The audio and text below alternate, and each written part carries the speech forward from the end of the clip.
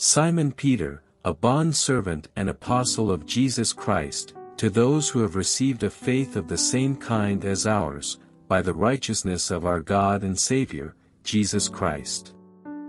Grace and peace be multiplied to you in the knowledge of God and of Jesus our Lord.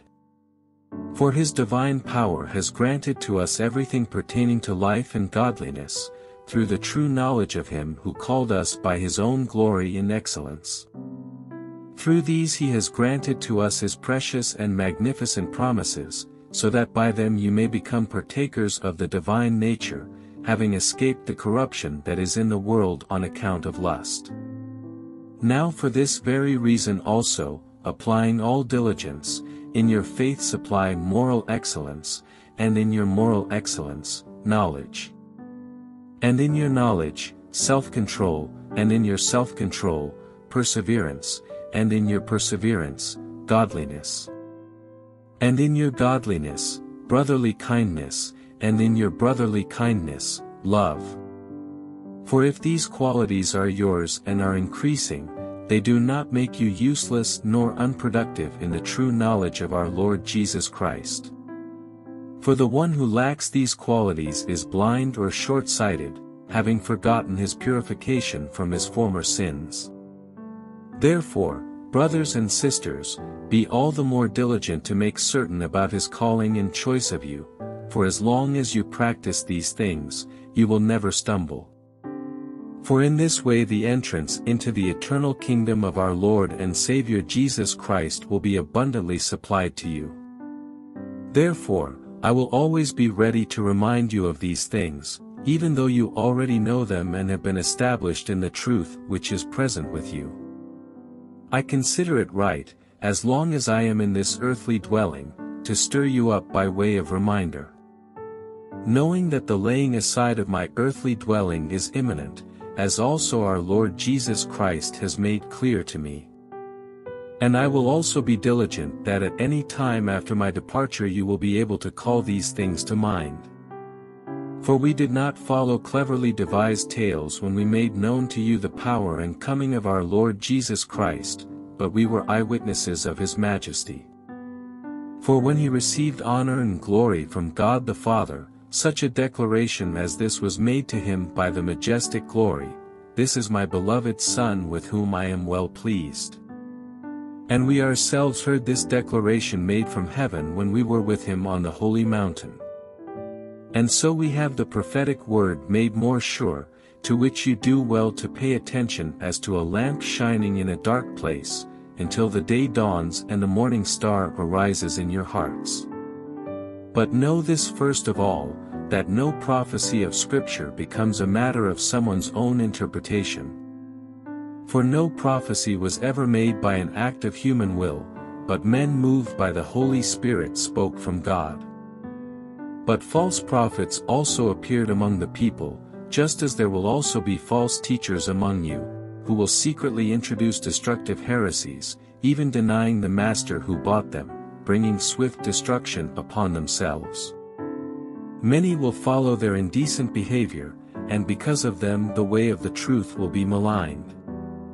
And in their greed they will exploit you with false words. Their judgment from long ago is not idle, and their destruction is not asleep.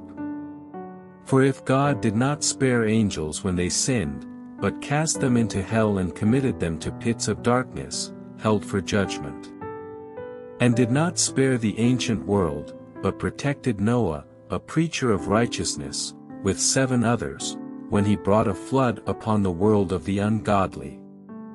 And if he condemned the cities of Sodom and Gomorrah to destruction by reducing them to ashes, having made them an example of what is coming for the ungodly. And if he rescued righteous Lot, who was oppressed by the perverted conduct of unscrupulous people.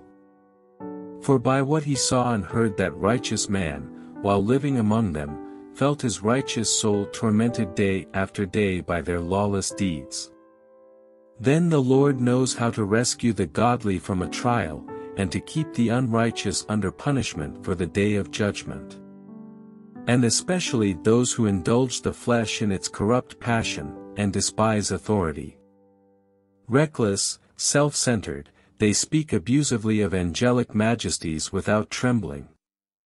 Whereas angels who are greater in might and power do not bring a demeaning judgment against them before the Lord.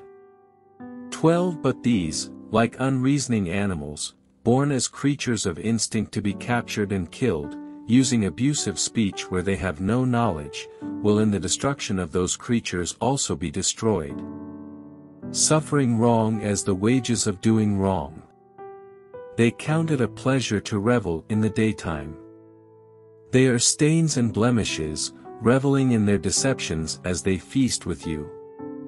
Having eyes full of adultery that never cease from sin, enticing unstable souls, having hearts trained in greed, accursed children. Abandoning the right way, they have gone astray, having followed the way of Balaam, the son of Beor, who loved the reward of unrighteousness. But he received a rebuke for his own offense, for a mute donkey, speaking with a human voice, restrained the insanity of the prophet. These are springs without water and mists driven by a storm, for whom the black darkness has been reserved. For, while speaking out arrogant words of no value, they entice by fleshly desires, by indecent behavior, those who barely escape from the ones who live in error. Promising them freedom while they themselves are slaves of corruption, for by what anyone is overcome, by this he is enslaved. For if, after they have escaped the defilements of the world by the knowledge of the Lord and Savior Jesus Christ, they are again entangled in them and are overcome, the last state has become worse for them than the first. For it would be better for them not to have known the way of righteousness, than having known it, to turn away from the holy commandment handed on to them.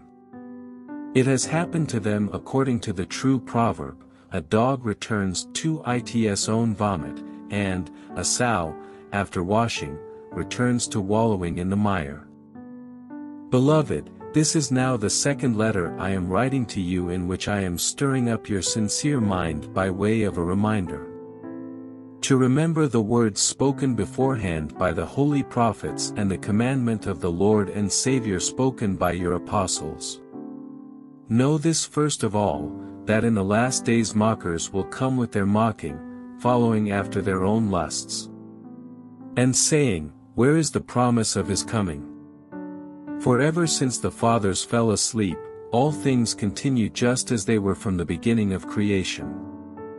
For when they maintain this, it escapes their notice that by the word of God the heavens existed long ago and the earth was formed out of water and by water, through which the world at that time was destroyed by being flooded with water.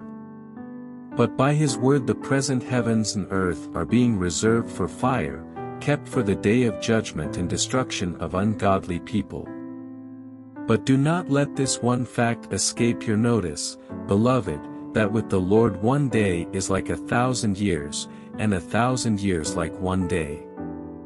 The Lord is not slow about his promise, as some count slowness, but is patient toward you, not willing for any to perish, but for all to come to repentance. But the day of the Lord will come like a thief, in which the heavens will pass away with a roar and the elements will be destroyed with intense heat, and the earth and its works will be discovered. Since all these things are to be destroyed in this way, what sort of people ought you to be in holy conduct and godliness? Looking for and hastening the coming of the day of God, because of which the heavens will be destroyed by burning, and the elements will melt with intense heat. But according to his promise we are looking for new heavens and a new earth, in which righteousness dwells. Therefore, beloved, since you look for these things, be diligent to be found spotless and blameless by him, at peace. And regard the patience of our Lord as salvation, just as also our beloved brother Paul, according to the wisdom given him, wrote to you. As also in all his letters, speaking in them of these things, in which there are some things that are hard to understand, which the untaught and unstable distort, as they do also the rest of the Scriptures, to their own destruction. You therefore, beloved, knowing this beforehand, be on your guard so that you are not carried away by the error of unscrupulous people and lose your own firm commitment. But grow in the grace and knowledge of our Lord and Savior Jesus Christ. To him be the glory, both now and to the day of eternity. Amen.